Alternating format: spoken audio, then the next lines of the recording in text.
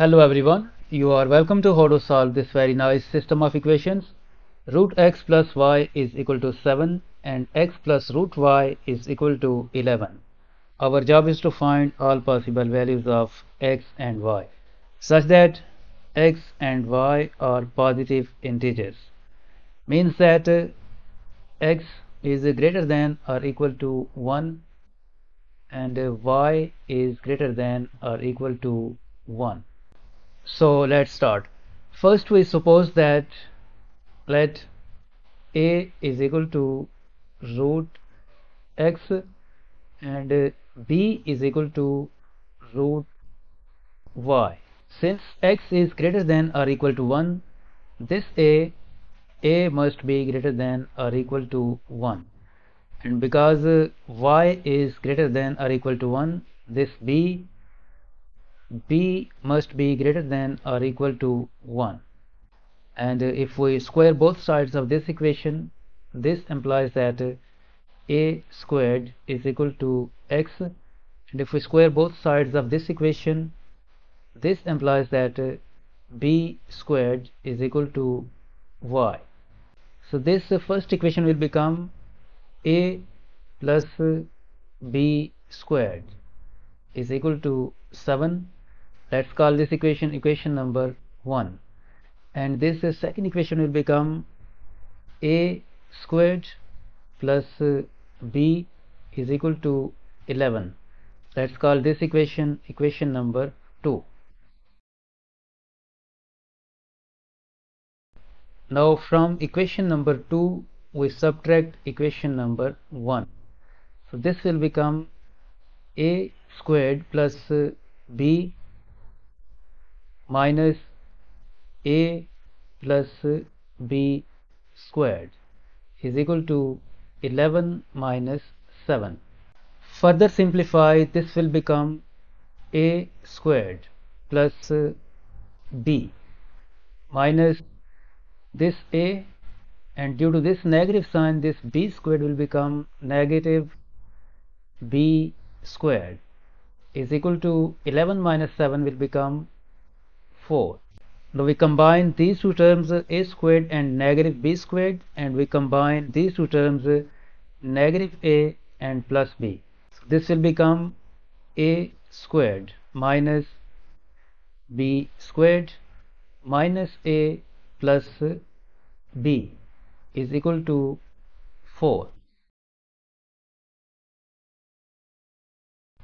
This a squared minus b squared can be factorized as a plus b times a minus b, and from these two terms negative a plus b we can factor out negative 1. In bracket left a minus b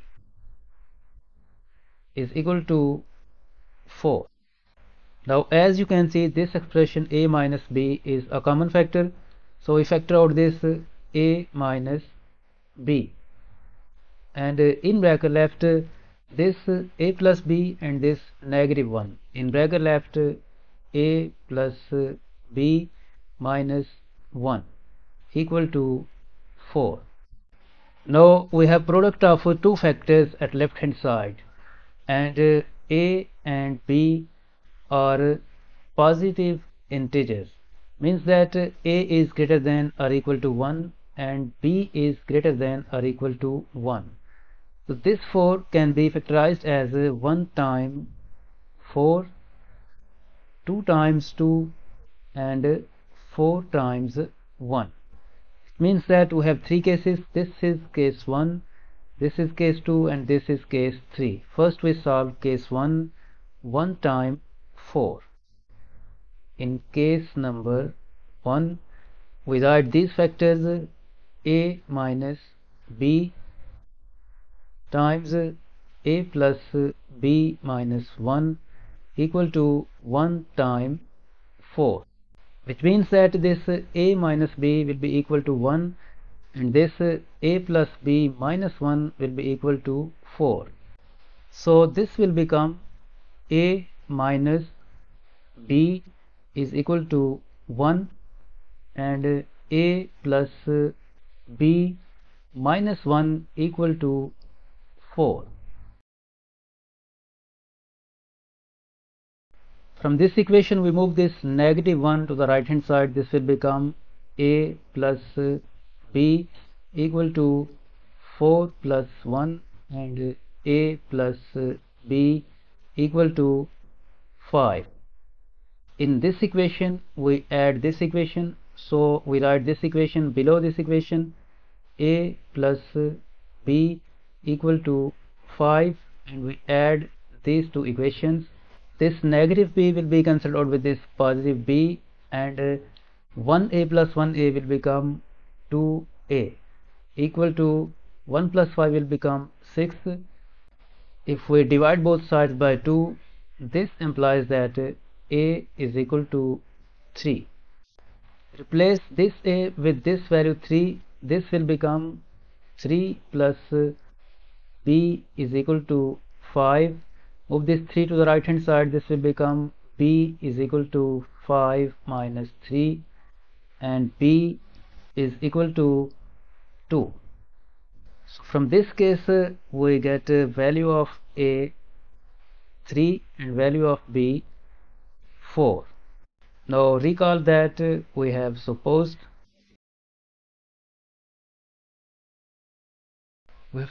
that a is equal to root x and b is equal to root y.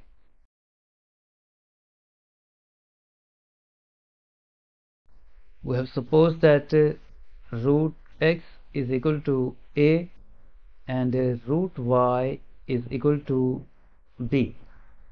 So this will become root x is equal to a is 3. If we square both sides, this implies that x is equal to 9. And from this equation we replace this b with this 2. This will become root y is equal to 2. If we square both sides, this implies that y is equal to 4. From this case we get x is equal to 9 and y is equal to 4. So the first pair of solutions x comma y is equal to 9 comma 4. Now we solve the second case. In the second case we have 2 times 2. In case number 2 we have expression a minus b times a plus b minus 1 equal to 2 times 2. So this a minus b will be equal to 2, and this a plus b minus 1 will be equal to 2. This will become a minus b is equal to 2 and a plus b minus 1 equal to 2. Move this negative 1 to the right hand side. This will become a plus b is equal to 2 plus 1, and a plus b will be equal to 3. This equation we add in this equation, so we write this equation below this equation. A plus b is equal to 3, and we add these two equations.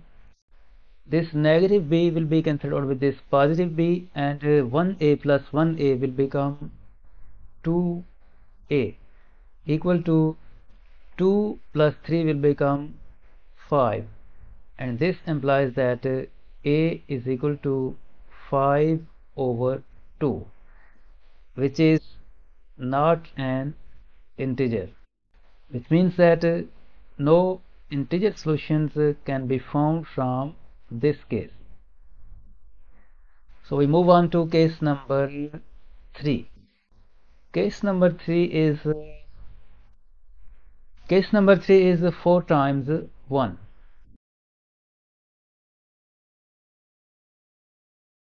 In case number 3 we write the expression a minus b times a plus b minus 1 equal to 4 times 1. So this a minus b will be equal to 4, and this a plus b minus 1 will be equal to 1. This will become a minus b is equal to 4, and a plus b minus 1 will be equal to 1. Move this negative 1 to the right hand side. This will become a plus b is equal to 1 plus 1, and a plus b will be equal to 2. We add these two equations. We write this equation below this equation. A plus b is equal to 2, and we add these two equations. This negative b will be cancelled out with this positive b, and a plus a will become 2a equal to 4 plus 2 will become 6. If we divide both sides by 2, this implies that a is equal to 3. We replace this a with this value 3, so this will become 3 plus b is equal to 2. Move this 3 to the right hand side. This will become b is equal to 2 minus 3, and this implies that b is equal to negative 1. And as we discussed earlier that a must be greater than or equal to 1, and b must be greater than or equal to 1, but this b negative 1 is less than 1, so this will be rejected. No solution can be found from this case too. So the only solution to the system of equations is x comma y is equal to 9 comma 4. This is the final answer of this problem.